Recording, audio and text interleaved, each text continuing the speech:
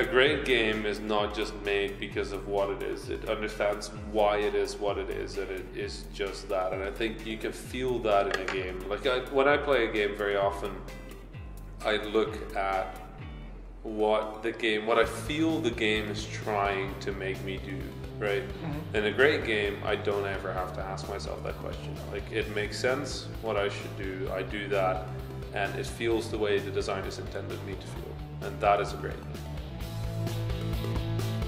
The biggest thing you don't have, the two biggest things you don't have when you go into the games industry is you don't have a network, which is a problem, because you're going to need a network. And you only know what you know, and you don't know what you don't know. And not knowing what you don't know is a huge, like, this is such a ridiculous sentence, but like, it's very important. Like, the easiest mistakes you make are in the fields where you just didn't know you could ask about it. You know, nobody ever asks about, when do I book a slot for certification? Because nobody knows that that's a thing you have to do. And those are the things that will kill your game studio, is when you think you know something, but you don't even know that you don't know it. Yeah, I've played a bunch of games from here. I mean, it's an interesting region. It's interesting for various reasons, mostly because the closest major market is probably not necessarily the United States. And games culture here is very different in many ways from the major markets in Europe. But it seems like globalization has gone fast enough that, you know, they can reach across to each other. But having that different perspective from the start is very interesting. I think a lot of things here are much bigger than they are in the West. Like most Western people would not expect that, but you know, I booted up. I was browsing YouTube yesterday and I saw a bunch of commercials for games that were like pretty on point commercials, you know, like not the type of commercial you see. Like, I only see like trailers of like Warcraft and stuff like that in the West, but here it's like, you know, with commentary and somebody talking about the game and like with people, and you know, esports and stuff like that is so huge in the West now, but it's been a thing here for so long. So I think there's a lot of like different challenges and opportunities that exist here, and everything I've played from here so far seems to have a very strong sense of culture and place. That's really cool. Okay, yes, absolutely. If there's anybody in the games industry that says that they're a self-made success, they're lying. There's no such thing. Like, this industry is way too big and complicated to do alone.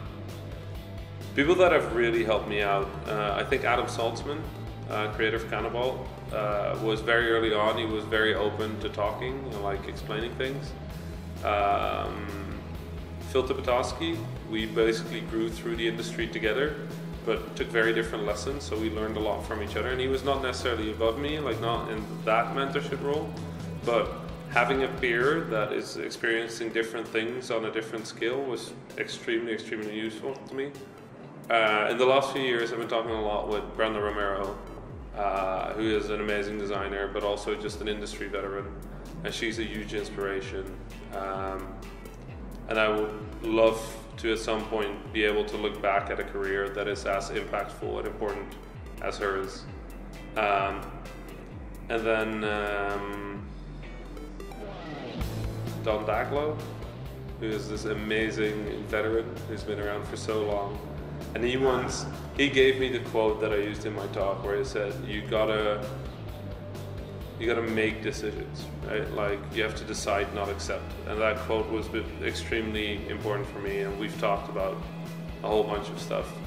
I don't think I have any mentor, as in a person I sit down with frequently, because I think a large part of who I am and what defines me is that I search for new experiences and contrasts. So I love having short conversations with people and then not seeing them for 6 months, and then asking the same question and then see if I get a different answer. And that teaches me a lot about, you know, how things change. But yeah, I have so many mentors in this industry. There's so many people that without whom I would not be here today. And some of them were the tiniest things, like the guy that ran the incubator in the Netherlands, JP van Seventer.